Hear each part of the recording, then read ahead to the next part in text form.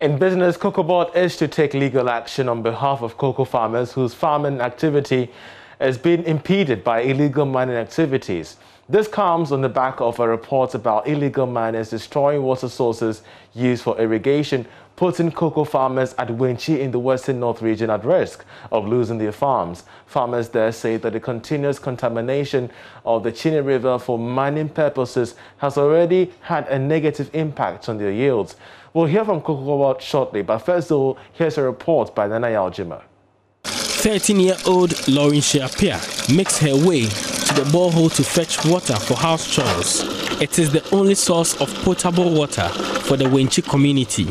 The two other boreholes here have broken down. Other children wait in turns to fill their containers with water. Fetching water in the afternoon is the only way these kids will be able to escape the morning water queue. She says, we queue for about an hour before we are able to get water to prepare for school. Aside this place, there is no potable water. The River Chene, which has served the community for years, is heavily polluted by illegal miners. It looks brownish, unfit for household chores. She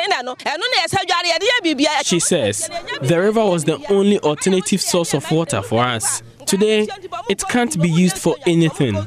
The Western North region has an agrarian economy, with cocoa being the major produce.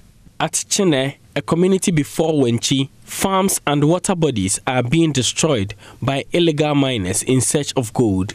I stand in the middle of about 10 hectares of land degraded by illegal miners. Before now, this whole place used to be cocoa farms, but today, the whole area has been taken over by illegal miners, destroying all the cocoa trees here. Farmers at Wenchi have their farms intact, but cannot access water for their crops.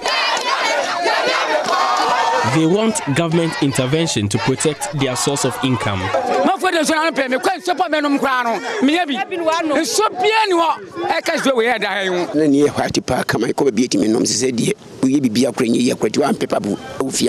used to drink the river in the farm. Sometimes we cooked with it, but today we can't use it for anything. We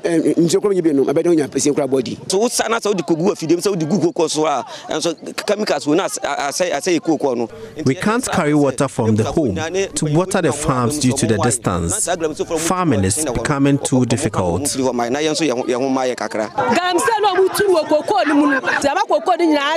She says, our farms are being destroyed. Some of us survive on the farms too. If this is not halted, it will be hard to make ends meet.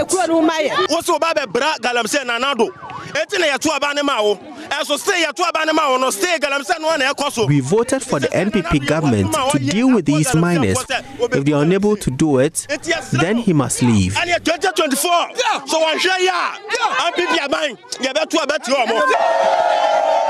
Some assembly members in the Bibiani and Nyuaso Bekwai district say the local assembly has not done enough to halt the destruction.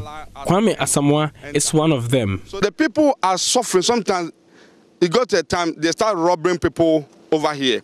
But when there was no any Galamsey activities, people can move here from 1 a.m. to the next morning without any attack. So it's affecting our water bodies. Our farm, they cannot farm again because their life in danger. Illegal mining in these cocoa growing areas threatens the country's sustainable cocoa production. The attainment of goals 1 and 6 of the Sustainable Development Goals, bordering on poverty eradication and access to clean water, could be missed. From the Western North region for Joy News, Nana Yaljima reporting.